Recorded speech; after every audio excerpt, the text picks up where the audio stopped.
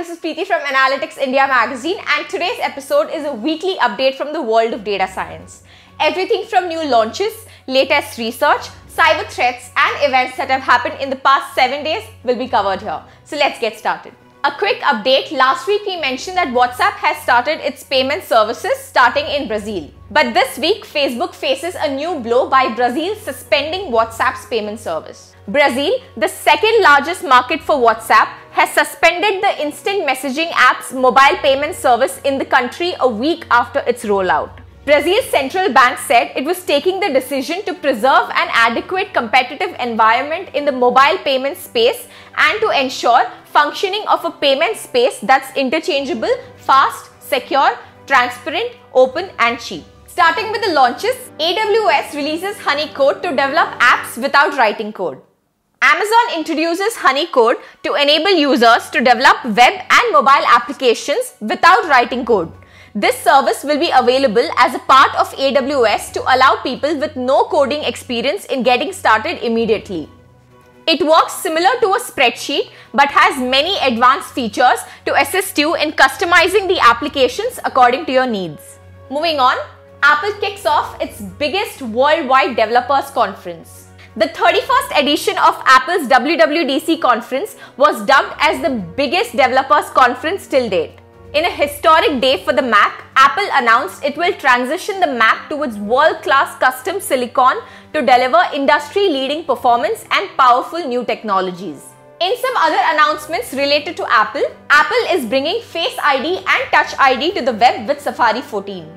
Apple introduced a way for web developers to add support for Face ID and Touch ID to their websites, allowing Safari users to log in without having to enter their username and password.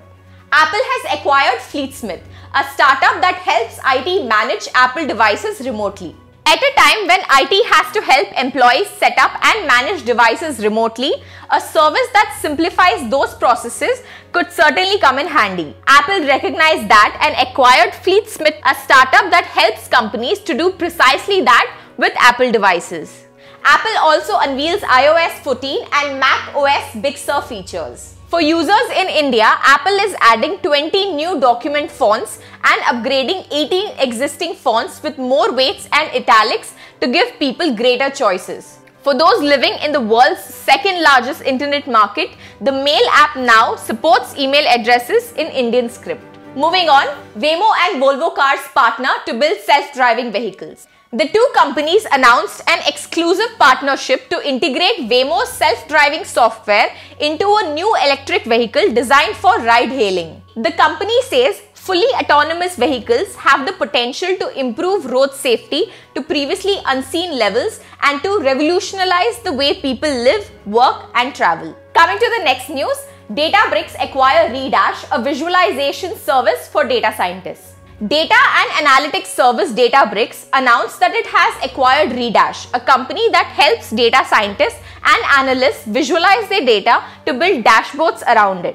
For Databricks, this is also a clear signal that it wants its service to become the go-to platform for all data teams and offer them all the capabilities they would need to extract value from their data in a single platform. In some news related to COVID-19, NASA's JPL open sources an anti-face touching wearable. JPL's Pulse wearable is essentially a pendant worn around the neck between 6 inches and 1 foot from the head. It can detect when a person's hand is approaching their face using an IR-based proximity sensor.